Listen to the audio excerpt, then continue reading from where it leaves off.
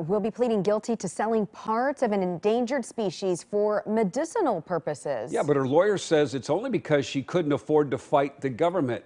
Dan Tilkin joined us looking into this unusual case. Dan? We're talking about the same store owner in a different case last year who was the first person to plead guilty under an Oregon law that prohibits selling shark fins. That's the fin over there that was sold.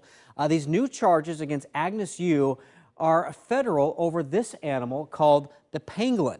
Now, her lawyer says an undercover agent went into Yu's store on Southeast 82nd. It's called Wing Ming Herbs and arranged to buy scales from a pangolin. Her lawyer told me the agent claimed his wife was having problems nursing the baby, so Yu ordered the illegal animal product, which is a remedy in her native China. Well, that was back in 2017. Her lawyer says the government still cannot prove it's in fact pangolin.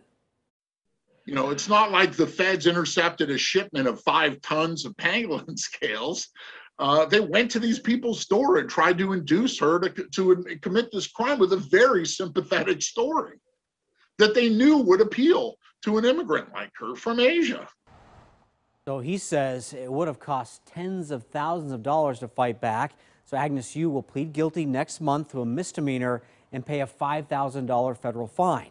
In the state's shark fin case, she was fined $1,000, which also took more than 2 years to resolve. I mean, such an unusual case, Dan, but it sounds like it's very complicated and extremely frustrating. One of the things he said that there's only one lab in the entire country that can do the DNA analysis, for these animals. Wow. He also says while nobody wants animals to be, endangered species to be targeted for their parts, he says it really would have been nice if maybe they had gone into his clients and said, hey, I know you sell medicines, herbal medicines. Here's a list of things that you should not be selling, and educated them instead of sending secret agents in there to then ask them to go find these things. I see.